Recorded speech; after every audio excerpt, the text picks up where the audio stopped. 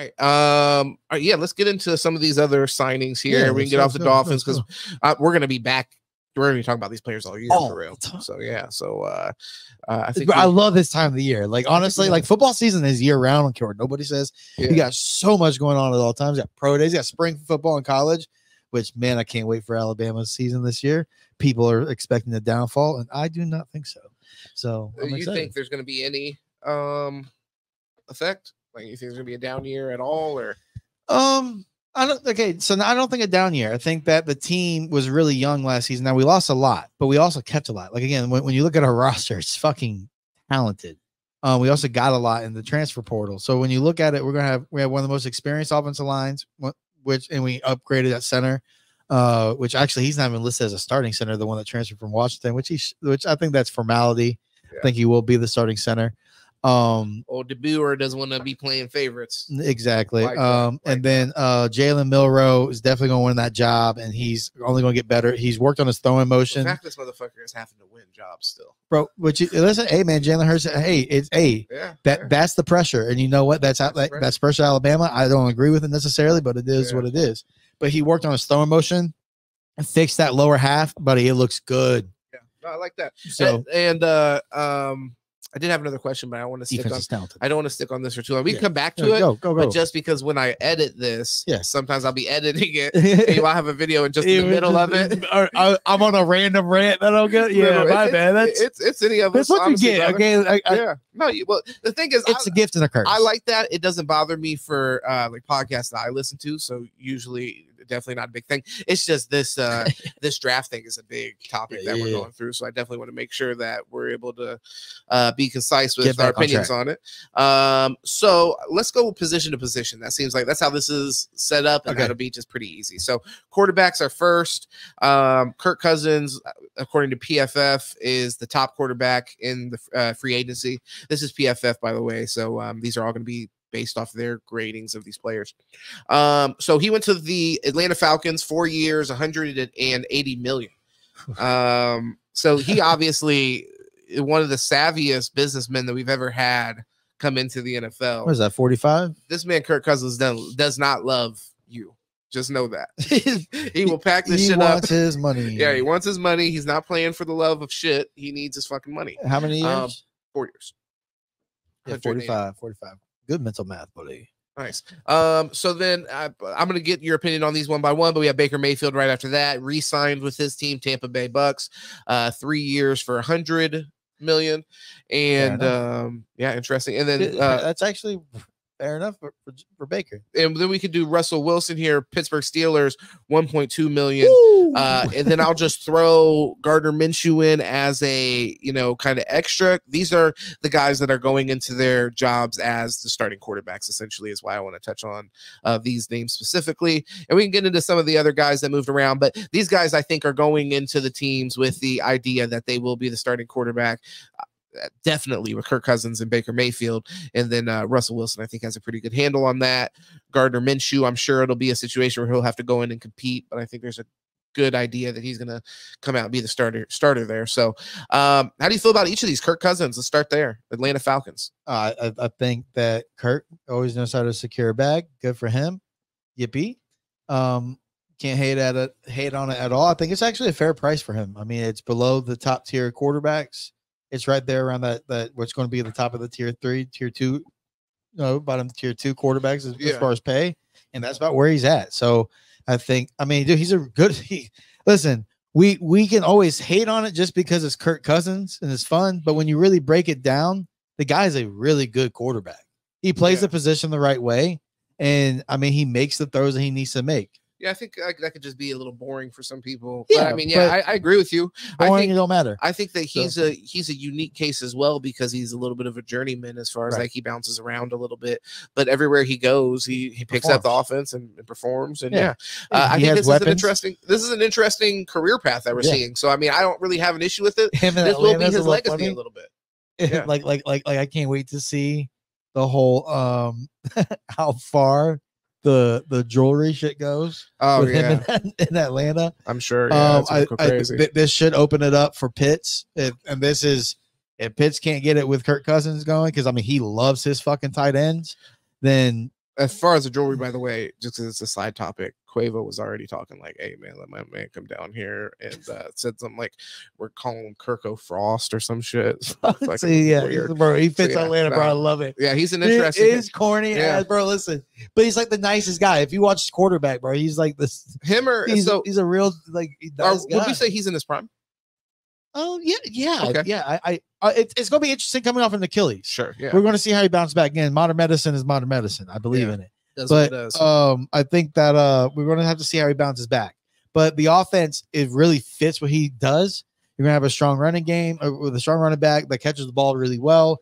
And if you look at his running backs, they usually catch the ball. His tight ends he likes to go to, and then he has. I wanted to ask you about a specific comp real quick, just before we get too far past where we were at. Kirk Cousins, Matt Ryan, prime.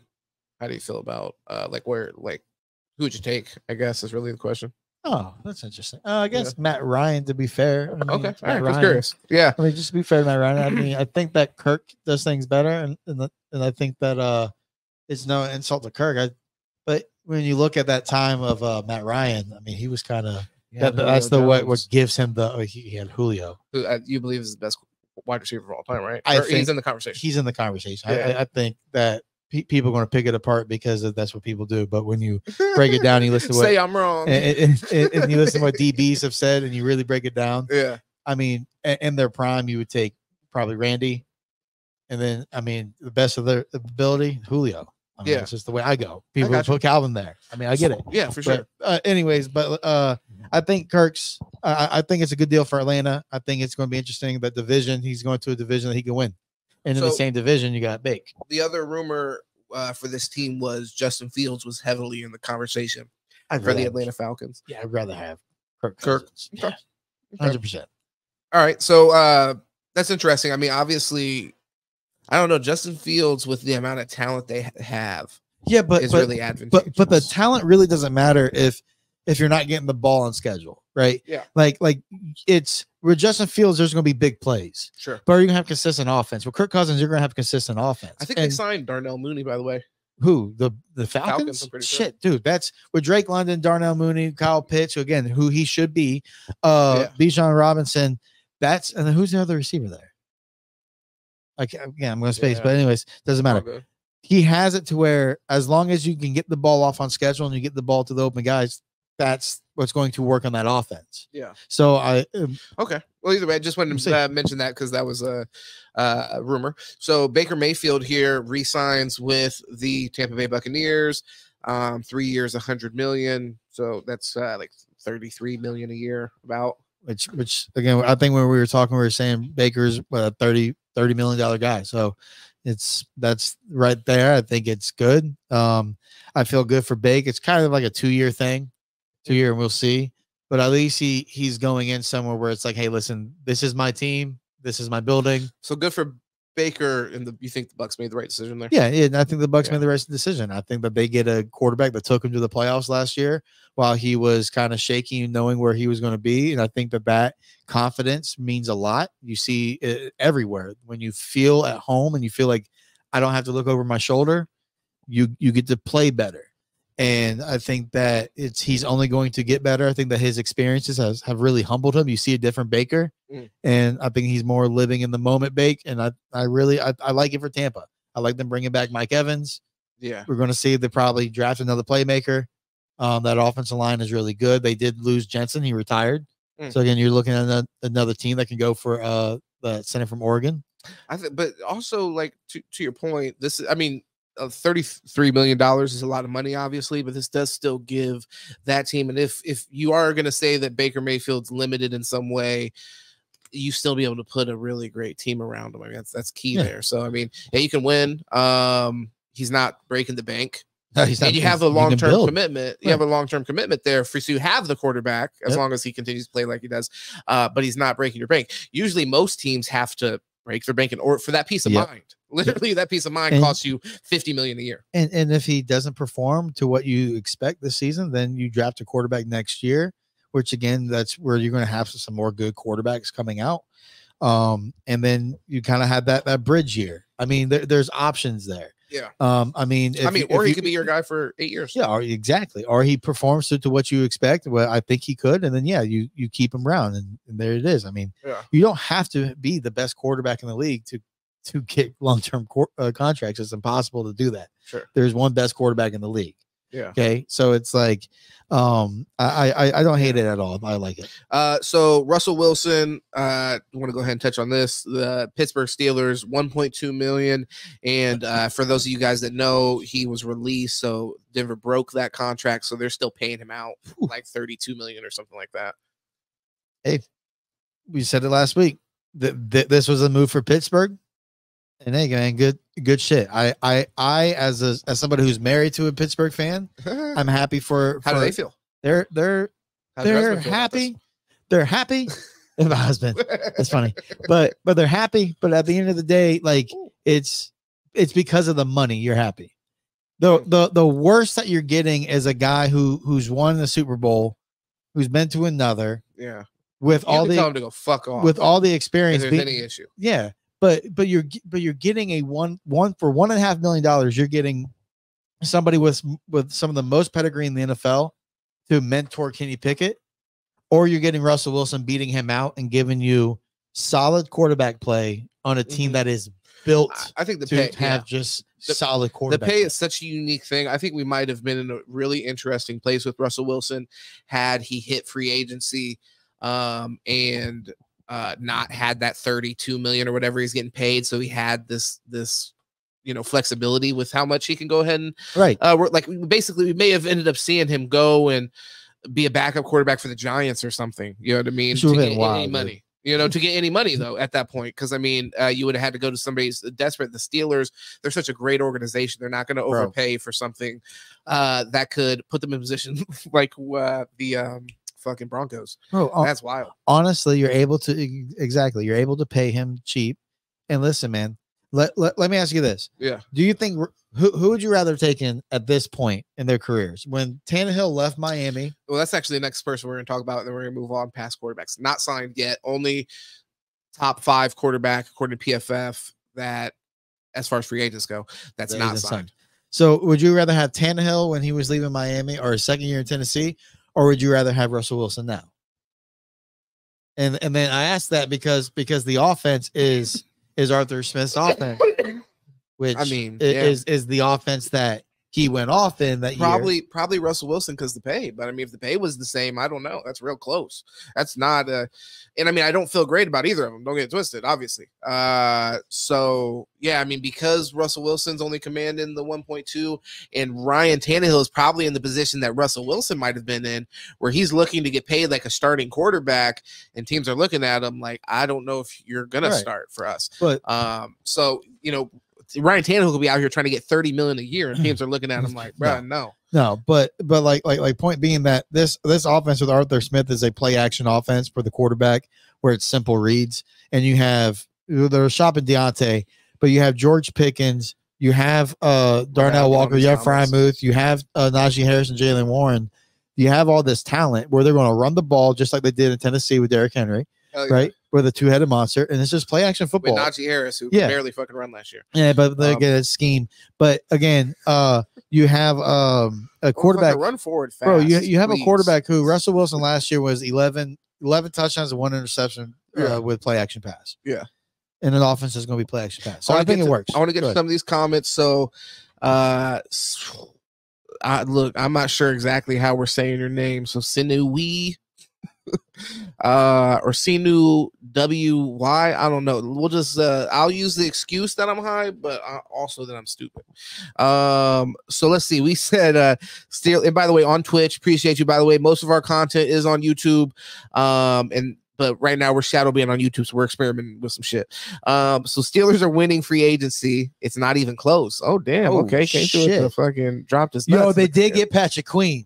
Oh yeah, that was fine. But we're gonna get there. We're gonna get there. We're gonna get there. We're definitely gonna get there. We're gonna go position by position. So when we get to linebacker, I'm curious if he's a top-rated linebacker, probably.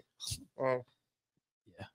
So Steelers are getting a steal. I agree with that. The money just makes Russell Wilson is better than Pickett. You hope. I think so. I believe so. I agree. But we will see.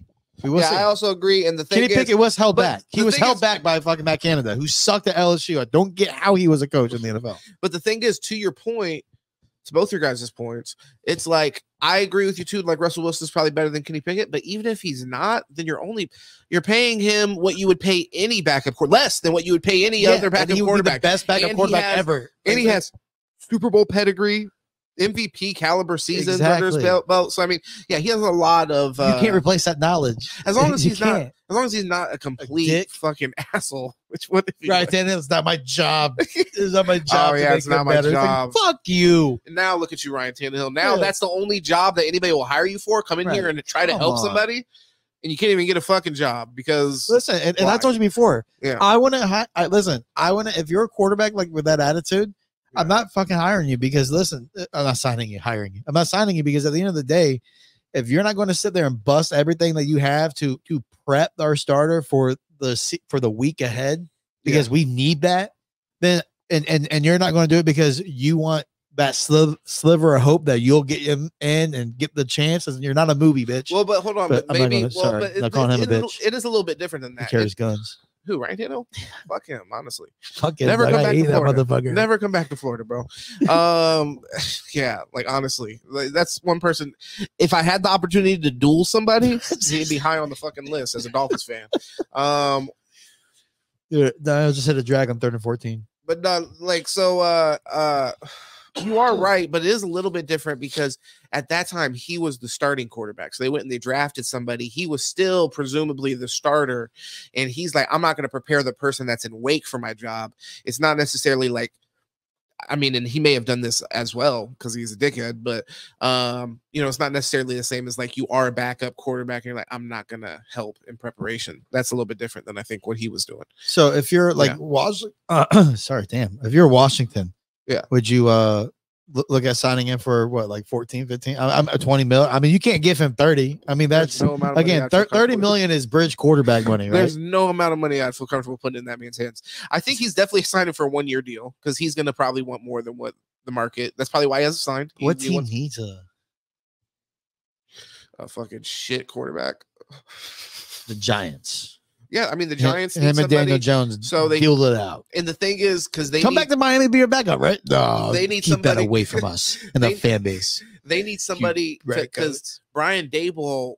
I don't think that the seat is like sizzling, but I do think it's heating. Yeah, I do think that he needs to show and prove something. Burners on. So by the end of this season, I think the Giants are going to want to see something. So Daniel Jones, for that reason, has a short leash if he even starts the season as a starter, to be honest. I'm sure they'll do their due diligence on the quarterbacks in the draft and so on and so forth. So, all right. So Ryan Tannehill, basically, we all agree it's fuck him. Who could use a quarterback? I mean, so the Vikings, they signed Sam Darnold. So they're probably just rocking with him. Yeah. They did lose. Bro, how does some quarterbacks just keep getting chances? Yeah, my dog just threw that off the phone. How does Drew Lock got a job with the Giants. I mean, expectations. And then also, like,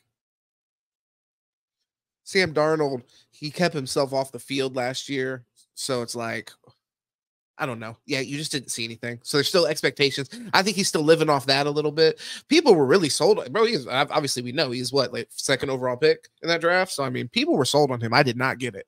He looked like a fucking goofball in college, in my opinion. How he just, yeah, he was another one of those guys that kind of like, there was the only wow moments that I saw with him were times where he made plays that were completely off time. And it's like, okay, well, that's cool, but you did a fucking Tebow pass for fucking 30 yards. I don't know. I'm not drafting you off that, brother. No. That's honestly, but in contrast, I'm a believer in Caleb Williams because I don't think it's exactly like, that's why we didn't really get into last time Caleb Williams being like, I feel like he has to be one of the most hated prospects of all We'll time. see, man. He gets fucking heaters. Does he?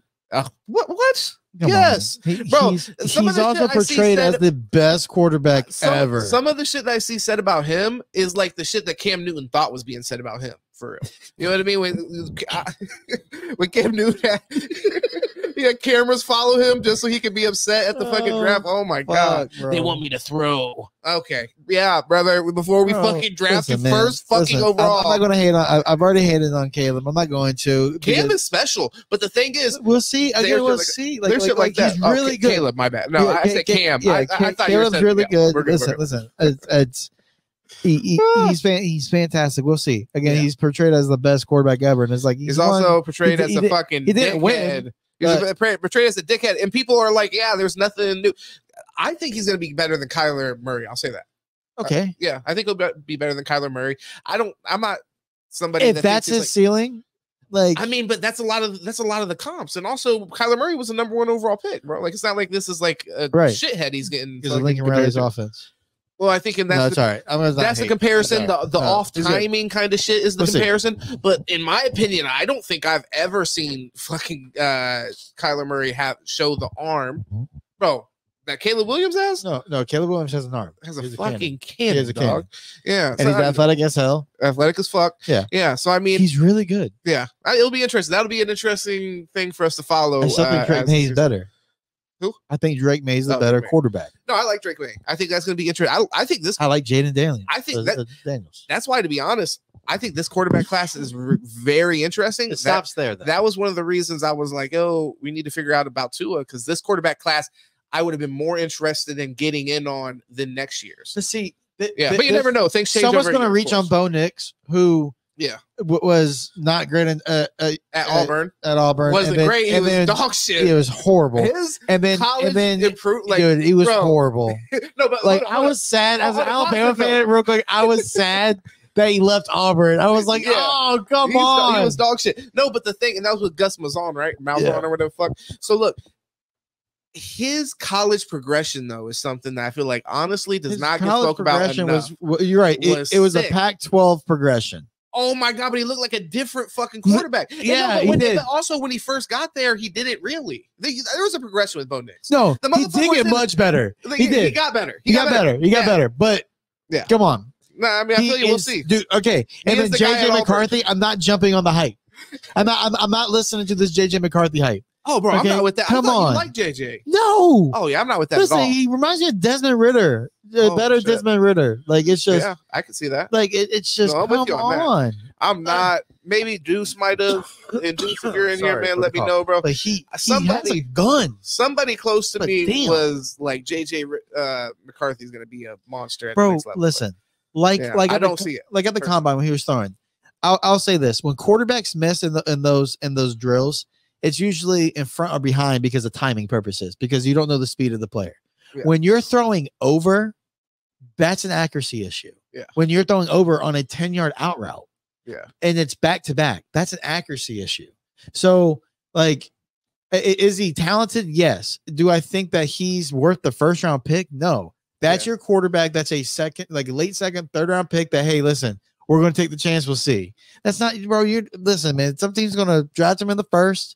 And we would have been that team. We would have been that team. That would have been us. We would have been at 19, 20, 21. And we were like, all right, well, we got to take the chance, right? JJ McCarthy. We got to do it. Chad Henne fucking redeal. And then I'm not going to say he's Chad. He's definitely better than Chad. But no, I agree. Yeah. But it's, no, like, again, man, people are really hyping up quarterback play. It's really good right now, but we'll see. Yeah. We'll see how it all translates. I mean, the NFL is a different game. Well, here, so